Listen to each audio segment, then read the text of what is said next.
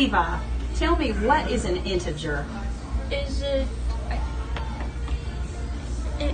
the distance between a positive number and a negative number? Okay, we're going to find out. Thank you. Michaela, what is an integer?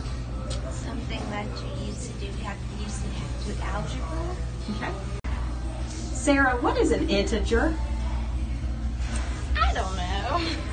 Addie, what is an integer? Isn't it like the small number above the bigger number? Like you multiply that number by the smaller number right there? All right, we're going to find out. Jaden, do you know what an integer is?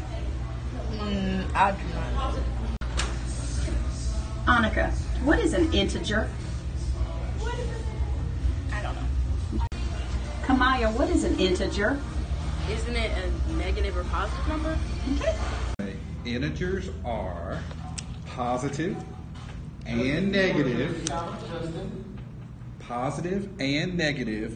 whole numbers, and zero.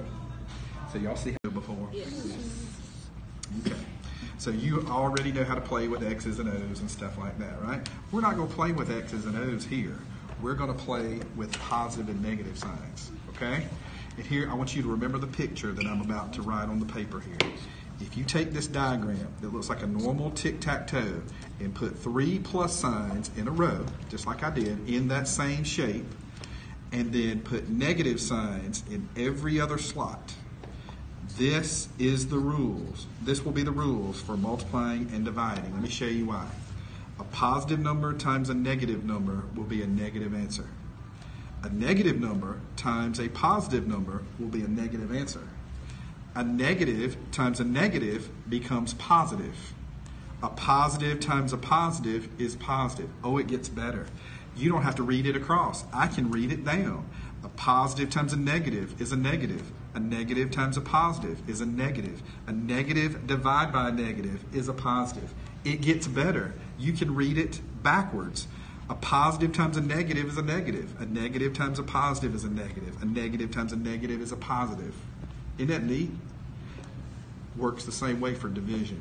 So I could say a positive number divided by a negative number is a negative answer. A negative number divided by a positive number is a negative answer. A negative divided by a negative is a positive answer. Y'all, this is the key right here. If you can remember this picture, you will never miss multiplying or dividing.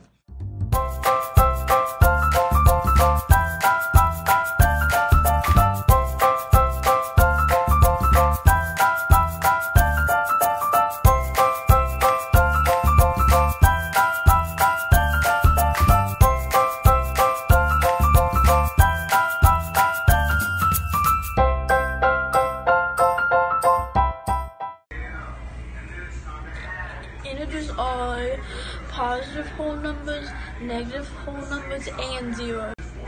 All right, sweet Michaela, tell me what integers are.